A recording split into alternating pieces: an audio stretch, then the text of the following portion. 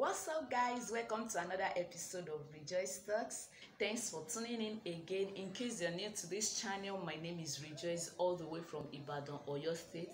Thanks for tuning in. Don't forget to subscribe, leave your comments, share with your friends, and thumbs up. So today I'll be talking about causes of financial failure. You see, some of us have failed financially before in a way or the other. And if you haven't, I really want to say congratulations. This is my golden handshake.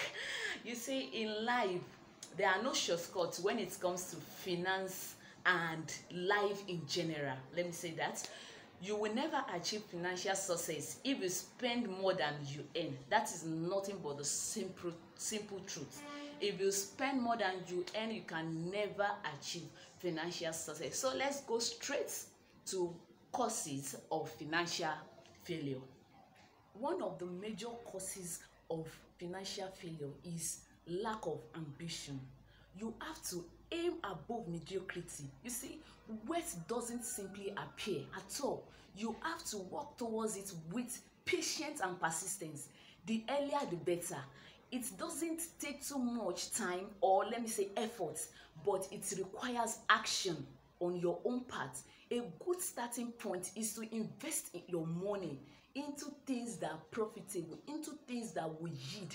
You see, a lot of people lack ambition, and this will definitely cause financial failure. Number two, lack of knowledge. You see, reading books about financial affairs and wealth building will actually help, it will help you to decide the best course of action for your financial matter. When you get to the point of where you think you know it all, or you are not open-minded to expand your financial horizon, you are destined to fail, and you will experience financial stagnation. To yield great reward, never be afraid to step out of your traditional way, of doing things.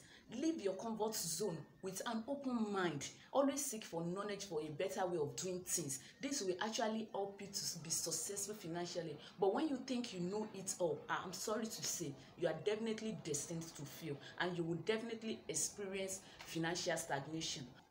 Number three, you see, most people have failed to accumulate money for their needs because they are easily influenced by others' opinion. Sometimes, your close friends or relatives can handicap you through discouraging and negative opinions.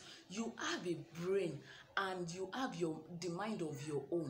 Use it and reach your own decision. Don't allow others' opinion to supersede that of yours, especially when it is not profitable, or probably when it won't yield an interest. So it is very, very essential that you use your own brain and your own mind to reach your decisions. Number four, lack of self-discipline.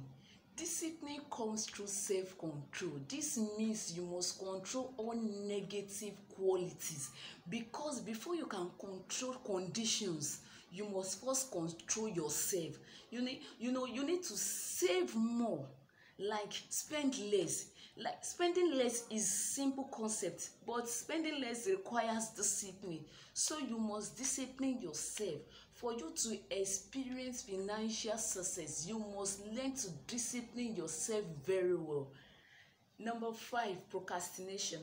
One of the most common causes of failure is procrastination, or let me say, waiting for the right time. Start where you are, or where you are standing presently. Work with whatever tools you have at your command, and better tools will find you as you go in that journey.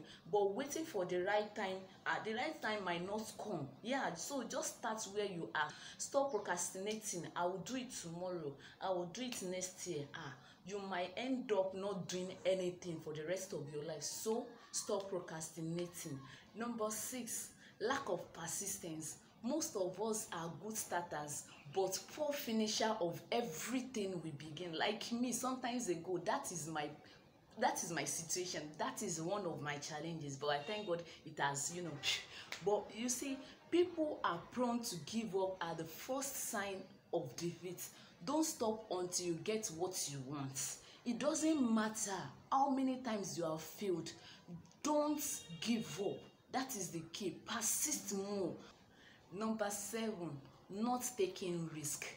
The person who takes no chance generally has to take whatever is left when others are through choosing. You see, over caution is as bad as under caution.